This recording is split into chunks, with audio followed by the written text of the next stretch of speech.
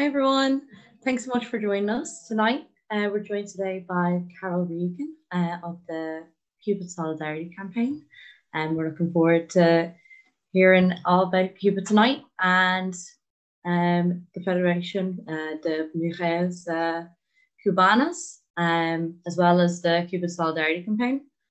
So my name is Leanne. I'm very happy to be chairing this event on behalf of the CYM and CPI's Women's Committee. So Carole, thanks so much for joining us. Thank you. Yeah, thank you for inviting me. I'm the Cuba Solidarity Campaign's Women's Officer, so it's very nice to be talking about women. But just before I start doing that, I want to just say a little bit about what we've been doing for the last few weeks since the lockdown, since the coronavirus hit us all.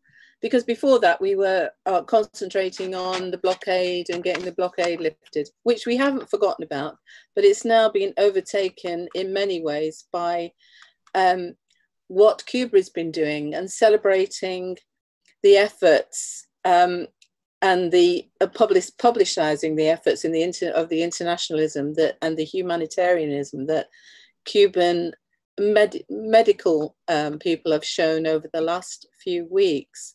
They've sent about over 3,000 medics to over 30 countries, Caribbean, Americas, Africa, and probably you all know Italy and Andorra, because Italy have been doing some big publicity for Cuba on many of their buildings. So that's quite positive. And we also want to we've had a number of sort of webinars and Zoom meetings publicizing this. And we also want to get our supporters at the moment to push for Cuba to receive the Nobel Peace Prize. So if you aren't involved in that, there's stuff on the Cuba Solidarity website, which will tell you all about that, as well as a petition asking for that. So it would make, if they were obviously given the Peace Prize, it would make a big political statement to the world. So that's what we've been concentrating on in the last few weeks. So, okay, and now I'm just going to move over to a minute. Excuse me if I bend my head because I'm going to be reading a little bit, okay.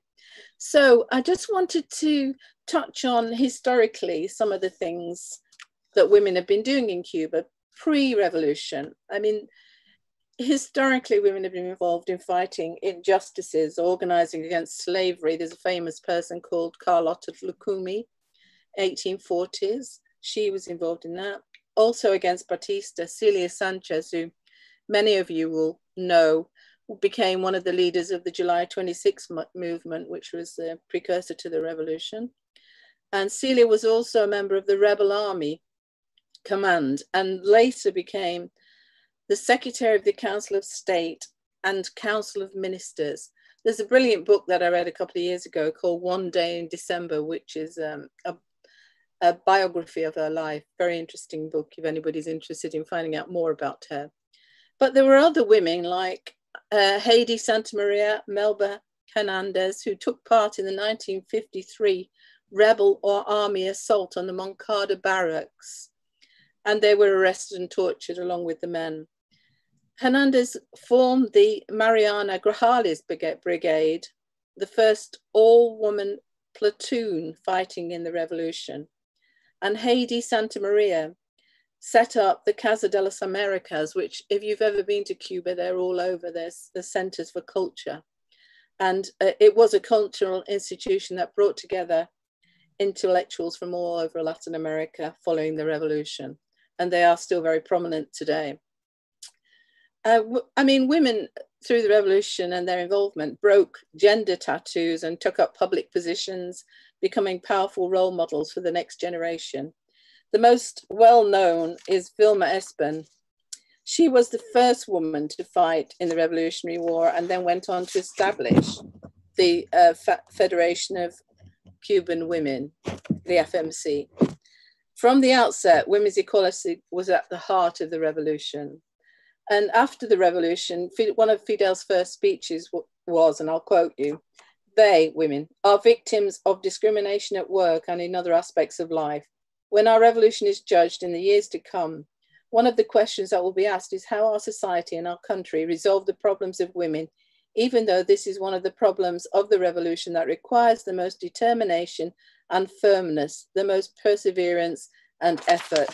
So Fidel was pretty well behind the whole emancipation of women. Women were also very prominent and instrumental in the 1961 literacy campaign, which was a very extremely successful campaign.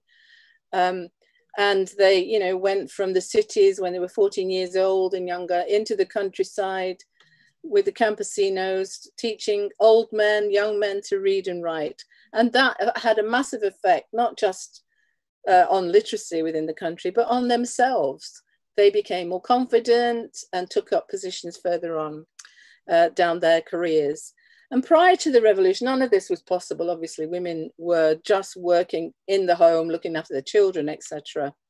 Apparently, approximately 100,000 women were involved in prostitution prior to the revolution. And when the FMC was founded, they concentrated on re-educating them, getting them back into the workforce, many of them trained to be nurses and to build the healthcare, because prostitutes are not prostitutes out of choice. It's economic necessity. So the FMC was pretty much involved in that campaign. As I say, many went on to build the National Health Service in Cuba. And today, the FMC's primary task, though, is to guarantee justice for women in the workplace and at home. It has a research wing, which provides input into government laws relating to women on, well, a whole range of issues from employment, health, aging, domestic violence. It's got an education wing, which works at all levels of society, raising awareness on all issues affecting women, including the use of misogynistic language. Cuba has a plan for the advancement of women since 1997, with each ministry reporting to the FMC annually on their progress, on the number of things they're doing. It has 4 million members, and remember, Cuba's got a population of 11 million. 1,600 paid professionals, 150,000 volunteers. It's got its own publishing house and 2 quarterly magazines. You can join from the age of 14. It costs you 3 Cuban pesos, which, well, it's nothing. They've got offices nationwide, and they have an orientation house in most of the major provinces, with a range of services set from helping women to set up businesses, training for different skills, workshops and issues such as domestic violence, and men can get involved too, plus counselors for family mediation, etc. So the FMC formed part of the commission which drew up the Cuba's 1975 Constitution and the 1976 Family Code, which is extremely important. And I should have said that it's the 60th anniversary of the FMC this year, and Cuba Solidarity was intending to invite members of the FMC over to do a tour. Well, we'll have to maybe postpone that and look at another timetable at some point. Anyway, so the Family Code, which was passed in 1976, involves reinforcing equality under the law. It covers marriage, divorce, paternity, adoption, parental responsibilities for the care and education of children, protects the rights of women to education, healthcare, social security, employment rights, pay and job protection benefits for maternity leave, flexibility for breastfeeding and childcare. Developed over time as a result of the work of the FMC and trade unions. They work very closely with the trade unions. Women are entitled to 18 weeks, that's gobsmacking this really, of paid maternity leave and 100% of their weekly income. So they get 100% for 18 weeks. After that, either parent is eligible for up to 40 weeks at 60% of their pay. When they return to their jobs, women are allowed 1 hour a day to breastfeed, and the FMC was instrumental in revising the law in 2003 that gave mothers and fathers the opportunity to choose who takes the 40 weeks of leave. So also Article 26 of 1976 Family Code states that marriage is an equal union and that household labor and childcare should be shared between both parents. So the impact of that on women, as you can imagine, is from 5% of the workforce before the revolution, they are now women 50%. 70% of workers are women in education and health jobs, 66% lawyers, 40% of jobs with foreign investors are women. The second highest number of parliamentarians at 53.2% at the moment. The world average is 23%, and in the UK, I don't know about Ireland actually, 32%. I'm sure it's not that much different. So I think the one above it is Rwanda, who's got more women in Parliament. Also in the Council of State, which is a bit like our cabinet here, 45.2%, and we've got 26 over here. So they are members of the cabinet. So although it's brilliant, you know, there's massive progress there, and they hold 70% of all professional jobs, they only hold 35% of director and executive positions. I mean, still impressive compared to other countries, but nevertheless, it's not the Cubans don't think it's good enough, all right? So there's major discussions taking place at the moment on changes to the family code. I mean, it's been halted because of the virus and they were hoping to implement it this year, but I think it's probably going to be delayed. And most importantly, it is going to be a change in the description of the family unit from currently is like a nuclear family, you know, a kind of old type relationship, as they would like to say, a nuclear type family. But this amendments hopefully will be more inclusive, so you can have single sex marriages. Well, you can at the moment anyway, but it will be included in law. Single sex marriages, transgender, and, you know, hopefully moving along those lines. So that will be, the discussion is not easy, I have to say, because there are still machismo present in a large degree in Cuba. So the battle is there, but it's, you know, it's being led by the FMC and others. Mariela Castro, I don't know if you know, she's involved. She's represents CENISEX, which is the Center for Sex Education and Health. So all of that is being led by leading women. And as I said, it's the machismo barrier to equality, which still exists in the day-to-day lives of women. For example, you know, women still look after the home largely. They are the ones who take up the 40 weeks. So it's a big sort of, it's, as they described it once, it's a revolution within the revolution that needs to take place. And also Spanish colonial rule and the role of Catholics over time takes a lot to eradicate it from the culture and society. But, you know, progress is being made. So the family code sets out all the legal requirements, but there's education work goes on with trade unionists raising it, etc., etc.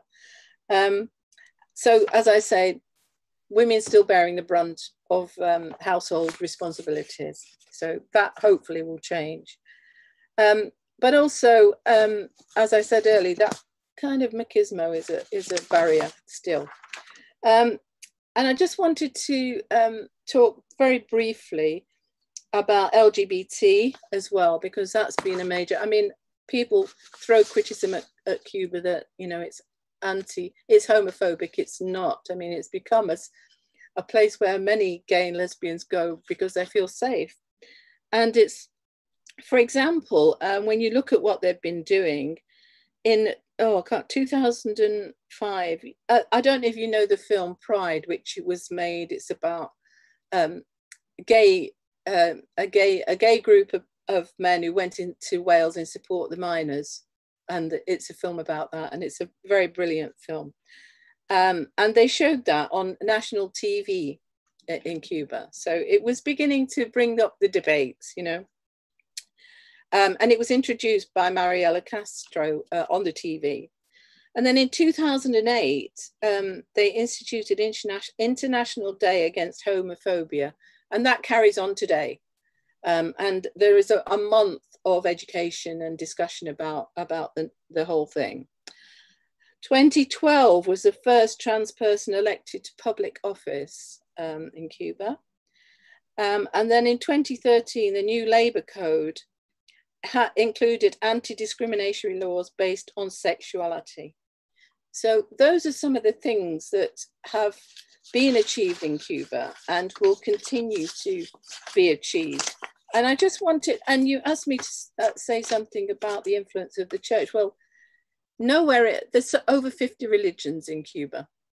And most of them are divided up into, Catholics, which are about 59%, and Santeria and offshoots of Santeria, which is from Yoruba, from the African slaves who were brought over.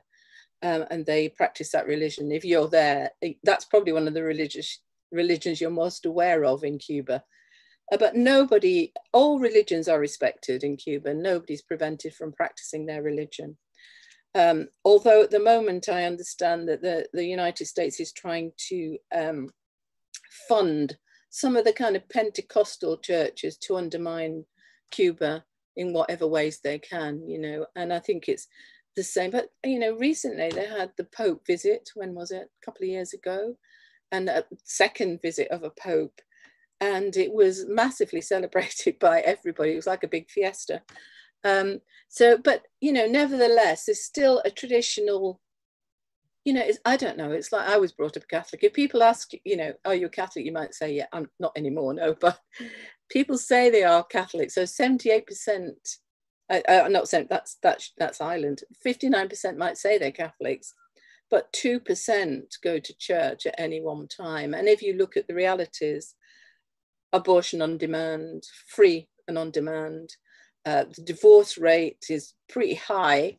And, it speaks for itself that people, the women take it into them, what's best for them and the circumstances. So I think I don't think it's that dramatic an effect, but, with the funding situation, you never know what, undermining things might go on. But I think at the moment, people are pretty strong in what they want. They want equality. And anything that comes in between them getting that equality won't go down very well in Cuba. So I think I could stop there. And if you want, I can answer any questions that people have got for me. I'm sorry if I went on too long. No, not at all, Carole. That was so informative. Thank you so much for all of that information. So many great statistics in there, loads that I did not know at all. And, it's great to talk to someone who, actively, tries to bring these things to light, because as we know, we don't really hear them in the news or anything like that. No. And it's very interesting, first of all, what you were saying about trying to get the Nobel Peace Prize bestowed upon Cuba. That's how is that going? Is it going well? Yeah, well, there's a petition, as I said, and it's 2021 when the Peace Prize is given. So we've got, I don't know when they decide, but certainly it's a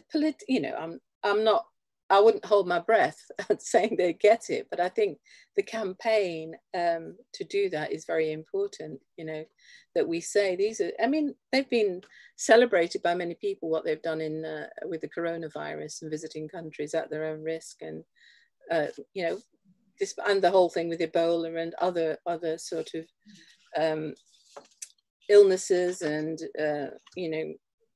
viruses and whatever that they've been involved in fighting.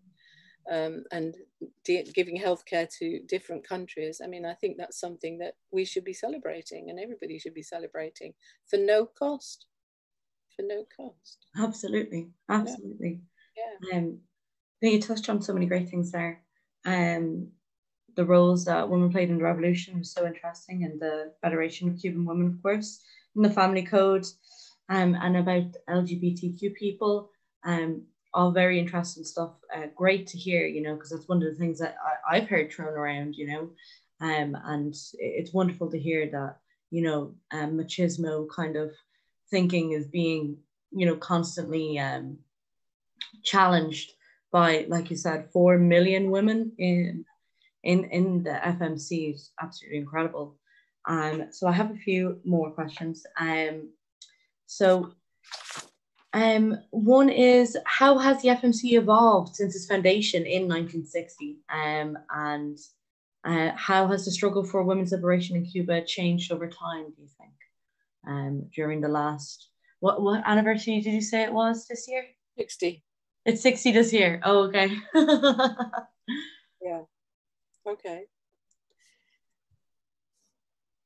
Well, I think, as I said earlier, the Vilma Espens set up with Fidel Castro, the two of them, the Federation of Cuban Women in 1960.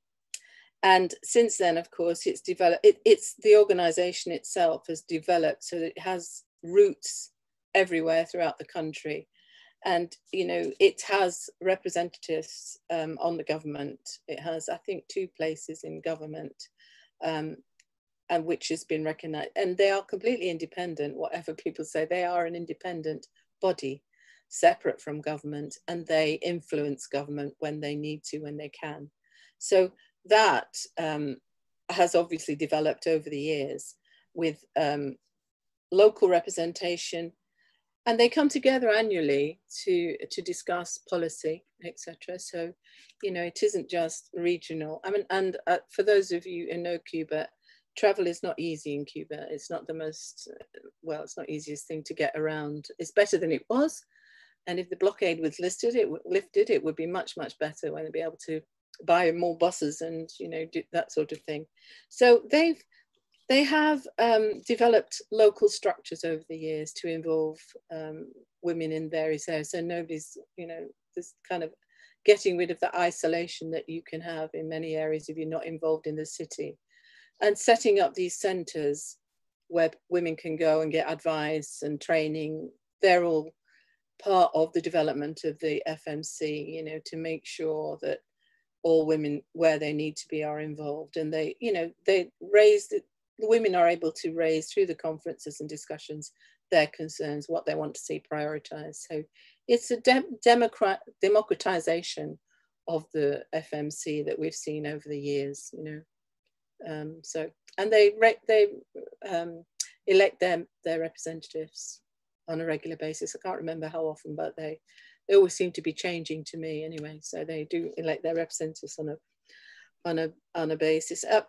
And as you were saying, there's struggle over time. I mean, one of the things about the FMC is they don't operate outside of the Cuban priorities, if you like. Like the FMC were very much involved in the freeing of the 5 campaign.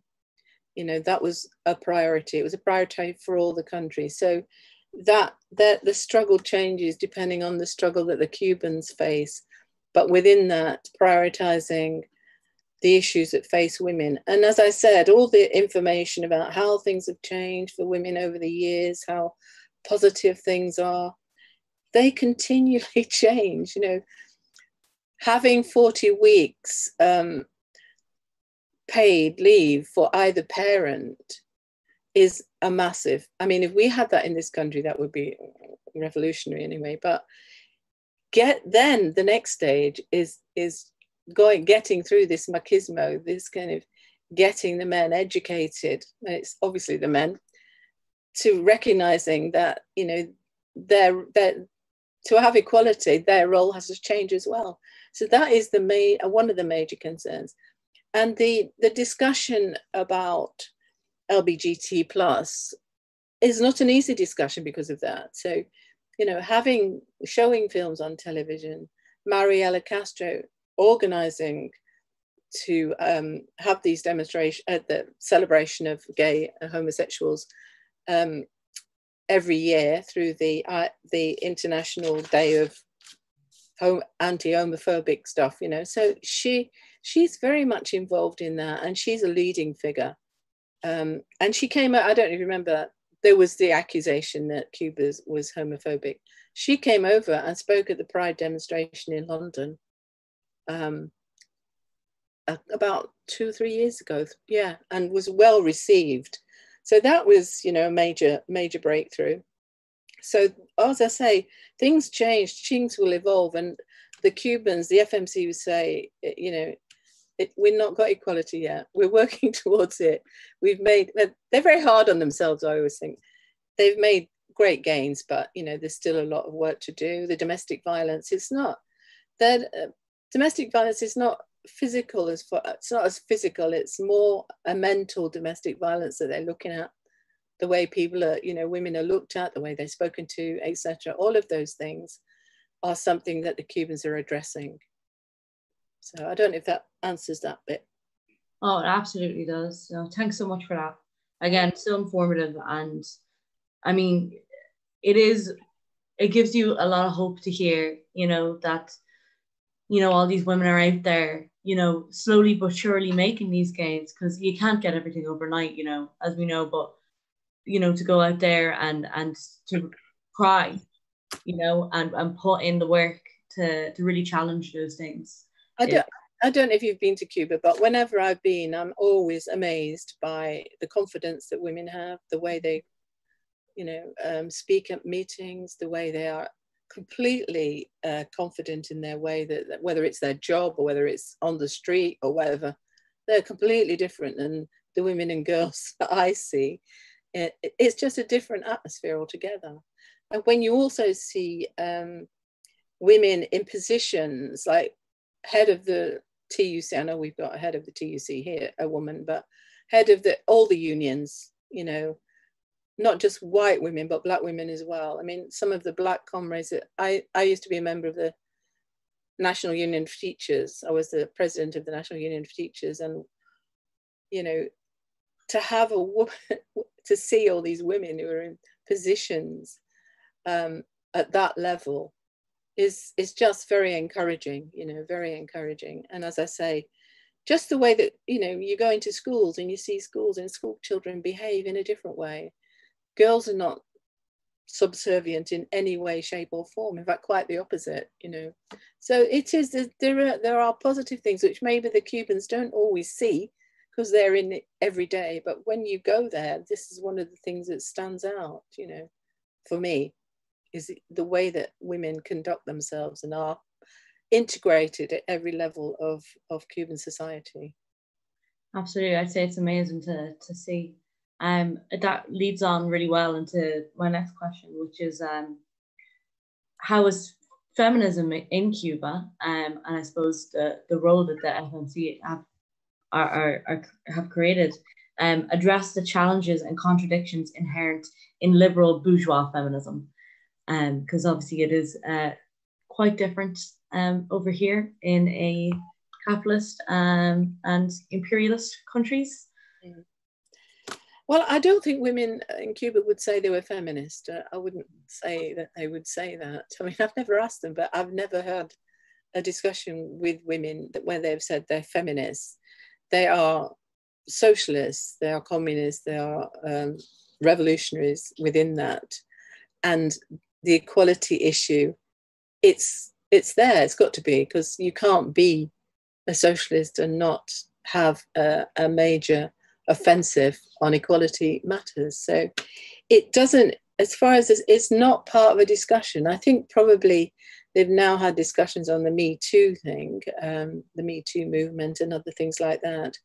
But it's an entitlement that women have and know they have. They have that equality and they don't have to have a separate movement like we have in Western countries have, this Me Too, the all the sort of recent stuff that's been going on. It's not necessary in Cuba. I don't think women feel that's needed because they have a voice through the FMC. They have a voice. They have a voice with government. There's always somewhere they can go to talk to if they feel something isn't right. So in a sense, it's something that we're not used to. It's not something that we have. So until we have that, we wouldn't necessarily understand that for them, feminism is just, it isn't a movement as such, if you know what I mean. It's not, their attitudes is completely different because they do have on paper the equality. It's making sure that it's enacted in every level of satiety that's the challenge, you know, that they have. So yeah. I mean, that answers it, doesn't it? I mean, that just absolutely answers the question, you know. Yeah. To have that kind of thing, that is, it's hard to even imagine. For me, sitting here hearing that, you know, it's hard to even imagine, you know, being in a society where it's just embedded in society. You don't need a separate word for it. No. So that's amazing. Yeah. So let me see. Now, I wanted to ask you about the Women's Centre in Havana. I hear they do very good work. So I was wondering if you would let us all know if you know when it was established, or what kind of work they do there and what kind of services they provide. Well, it's one of the centres that I was talking about before, which offers a whole range of training, support within Havana. And I can't remember when it was set up, some time ago. I couldn't find the date at which it was set up, but it's been going quite some time. And I think it was the model that was used to then have the similar organizations in all the provinces. So that, you know, the organization where the 150, I don't know, volunteers, 150,000 volunteers, and then they've got full-time workers. That's where some of them are actually based within those centres to give women all the support they needed, whether it's from, as I say, training for jobs, even, you know, some skills that they can learn. It's like, not evening classes, but there are classes that women can join to develop their skill set and then get different jobs, or just go for support and advice if they've got any major issues that they want to talk about, or even minor issues. There's always somebody supporting them there. And I think that's the success of it. I mean, it's not like a women's refuge or anything like that, but it's more of an educational support service, you know. And I think, as I say, it's been a model for many. I've never been to it, but you know, I am aware of what it is doing, you know, in terms of that area of positive input for women. Yeah, that's what it does. Amazing. I suppose you were talking earlier about like free on-demand abortions. So those centers, like the Women's Centre in Havana, would they would provide other forms of contraception as well, I presume? I think they're probably, I think some of them have got doctors that are attached to the centre. I mean, there are doctors everywhere in Cuba. They'd have doctors and advice, you know, for women who wanted an abortion. They could go there to ask. But I generally get the feeling that if women wanted an abortion, there's no problem. They just go to the doctor and say, and then that's it, you know. That's how it happens. It's not, they don't feel that they're not going to get supported by going to their local GP. But certainly there will be. They do have within these centres, they do have people dealing with women's health. You know, I mean, often women don't want to talk about their health issues to a man, so there would be women doctors available for them to at the centre. I know that they do deal with healthcare as well. So I'd forgotten that bit. Yeah. Yeah, wow, incredible. It's so interesting, as you were saying earlier. Also, I forgot to tell you as well, the surgery, surgery for, you know, when people want to transition is free in Cuba and available to those who, I mean, obviously they go through different discussions, you know, about why they're doing it, etc., etc. But it is available and has been available for some years now. The surgery for transition. But as I say, there's a lot of support mechanisms within that. It isn't just a question of going in and saying I want to transition now. You know, there would be different discussions that go on. I don't know the full inside of it, but certainly the surgery is available in free. Yeah. Hard to even comprehend, isn't it? I know. Yes, it is. Wow. It's so interesting what you're saying. What you're saying earlier, even with that statement you just made there as well, and about abortions, and how, you know, so many people in the population would be religious and not necessarily, like, you know, heavily religious of going to mass or anything, but that the religion doesn't actually impinge on, as you were saying, like the socialist, the communism that you know that they're building, and that they have built. I just think it's. I think the church would find it difficult if it asked.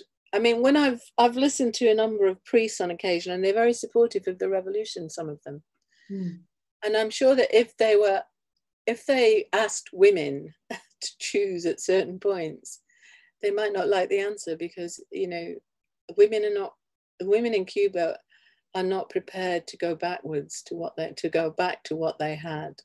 So if you ask them the question, you know, would you give up your right to an abortion? The answer would be a clear no.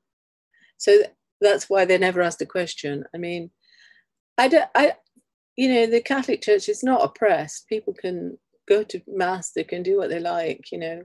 So I think it's a kind of some sort of harmony, I would say. With, I mean, some of the churches are a bit balmy. I think some of the, you know, smaller, odd churches that they have there, the Pentecostals, but I think they're so tiny that they're completely irrelevant, you know, which is why I'm surprised that the American government thinks it can give them more money and undermine the revolution in some way. But yeah, anyway, yes. They're not asking the question. Let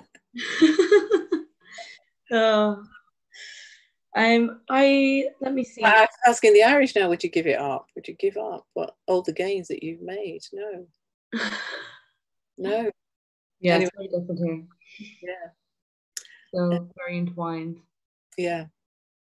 But I only really have one more question. You've given so much information and answered so many things I wanted to know, and I'm sure so many people wanted to hear from you. So thank you so much for all the information that you've given, and how clearly and simply you've put it all, so digestible.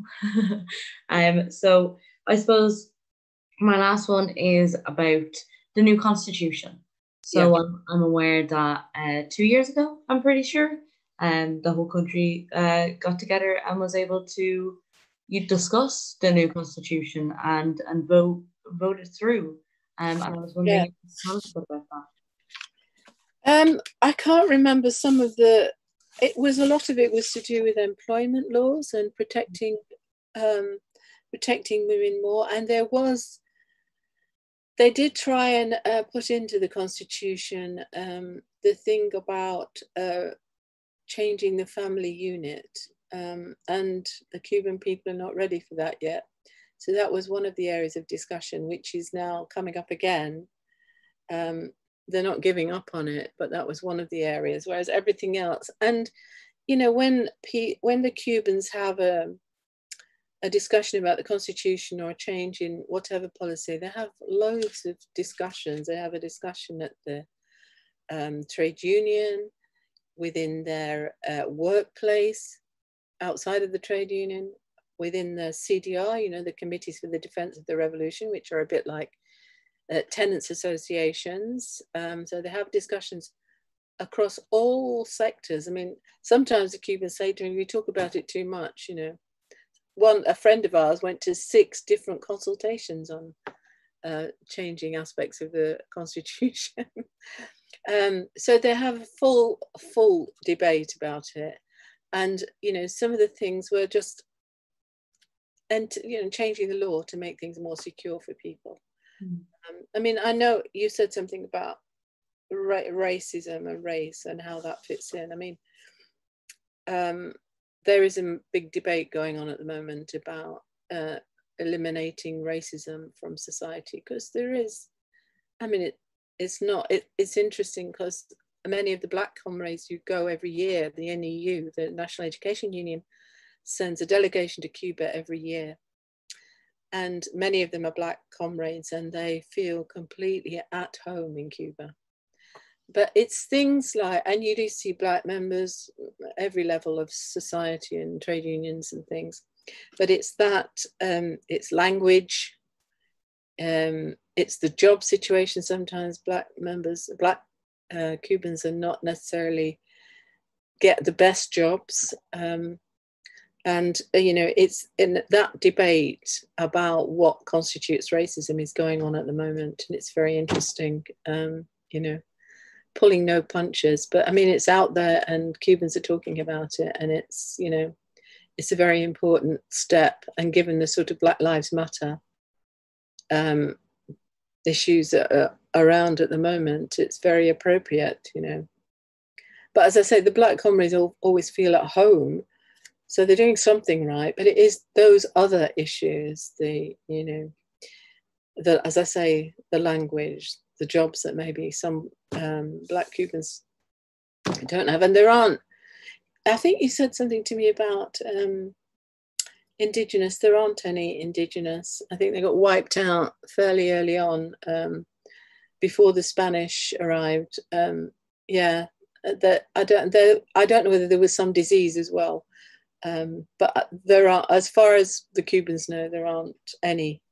There may be some part of somebody in somebody's DNA, but certainly there's no Indigenous people at the moment in Cuba. There haven't been for some hundreds of years, I think. I don't know when it all happened, but yeah. Anyway, so that's all jumbled up together there.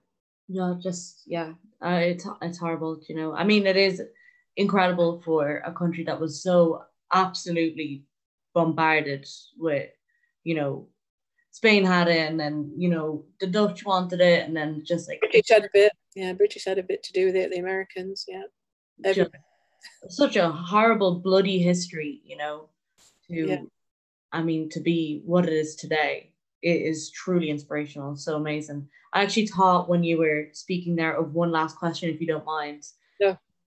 Something that came into my mind was, you were telling me about, women's maternity leave and how women can join the FMC from the age of 14, and young women in schools, young girls, and how, they're not subservient in any way. So I was wondering if you knew anything about elderly women, and how they would be treated in Cuba, and how it would differentiate, I suppose, from the kind of capitalist countries that we live in today.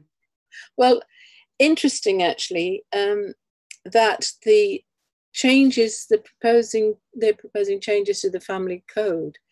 And one of the changes is to do with the elderly, because at the moment the elderly are generally looked after within the family. And there is an aging population in Cuba. The birth rate's dropping quite a bit. So they're looking at alternatives to support, like not old people's homes and that kind of thing.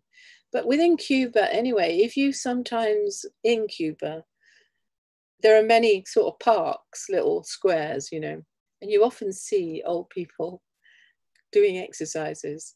There's kind of social clubs for the elderly. They take them out for trips, and you see them going on trips. They try to look after them as much as possible, but yet again, same as most countries, the burden falls on women to look after the aging parents, etc. So that's why they are looking at changing the family code to give elderly people the right to be looked after by the state as well, so that there will be, I suppose, care homes, homes that they can go to. I mean, a big issue for the Cubans is housing. It's a massive, massive issue, particularly with the blockade and inability to get building materials because of the blockade. And so they try to build houses, and sometimes they build houses and then there's a hurricane, and then that area that's had the hurricane has to be prioritized for rebuilding of housing. So it's a difficult situation, but certainly with the blockade, it does make it impossible almost to, can't get cement and stuff like that, although they are they've got scientists working on alternatives all the time. So, but you know, that kind of issue, like finding homes for the elderly, because the families are overcrowded, you know, they all live together in a small house, you know. So that is a major priority for them, so with looking after the elderly. I mean, the rate of life, what is it called, lifespan, whatever, is I think 80 something for women in Cuba, which is better than some so-called developed countries. I think it's better than the United States, but don't quote me on that. I think it is. I need to check that. It wouldn't surprise me. Pretty high. It's pretty high, and it's nearly 80 for men, I think. Yeah. Yeah, I know that the infant mortality rate is the same as Ireland, you know, and it's low. Yeah, it's low. Yeah.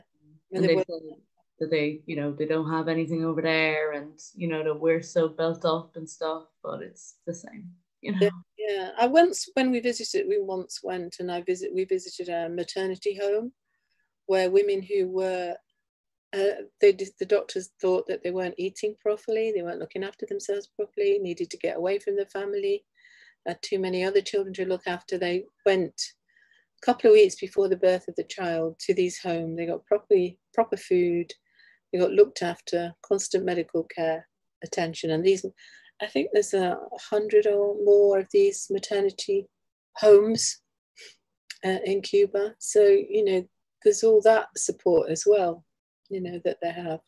So, and it's very, very impressive when, when I've seen these places. Yeah, you think, God, yeah, what a good idea.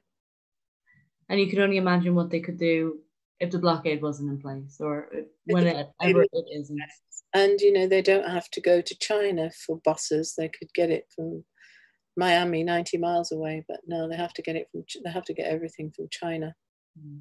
More or less. I mean, you know, all their electrical goods, everything comes China. I mean, here, you probably know this, but anybody who has any financial dealings with Cuba and has an American element to it would be fined. They're not allowed to trade with Cuba. So, you know, we've had instances where Barclays Bank, for example, cashed a check and got fined $675,000 for cashing a very small amount of money.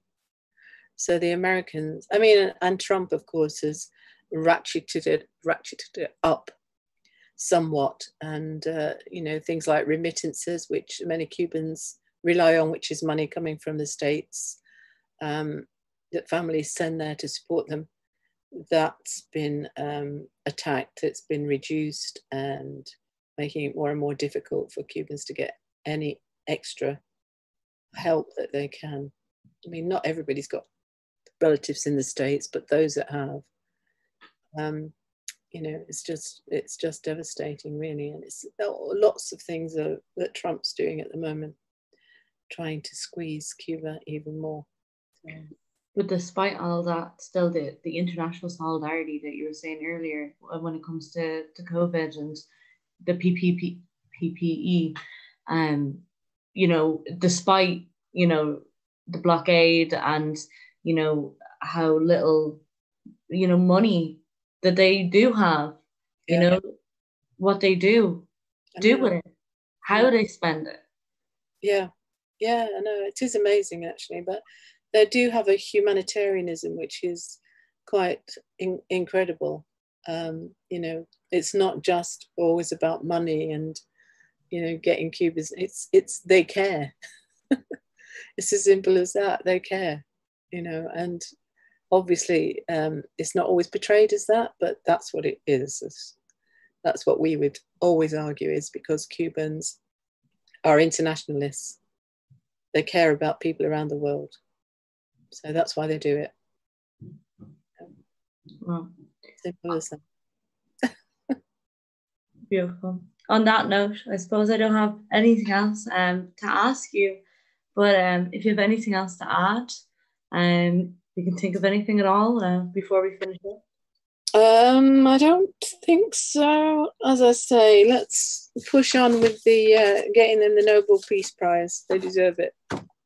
Absolutely.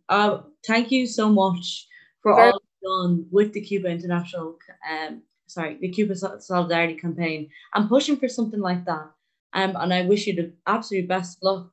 Well, you can join us. You can join us even. You can join online and sign the petition. Go to the Cuba Solidarity website. Get people to sign the petition. That's good. Absolutely. Is it Cuba Solidarity Campaign .org? Yes, I think it's Cuba Solidarity Altogether Campaign. Yeah. .org, is it? I can't remember. I don't know. Can't remember. Just Google it. Google it. Yeah. Don't look at the Wikipedia. Just get the hang up there. Yeah, that's all. Yeah, well, and the petition. That's what we'd say. Brilliant. Onwards and upwards. Viva la Hasta siempre, Victoria. Yeah. Victoria, yes. Well, Carole, thank you so much for all of that. You're very welcome. Sorry, go on. You're very welcome. Oh, brilliant. No, I enjoyed it. It's been lovely talking to you. Absolutely lovely. Thanks a million. And good luck. Good luck to you as well. And good luck to everybody watching. Yes, yeah. Bye, everybody. Watching. Bye. Bye.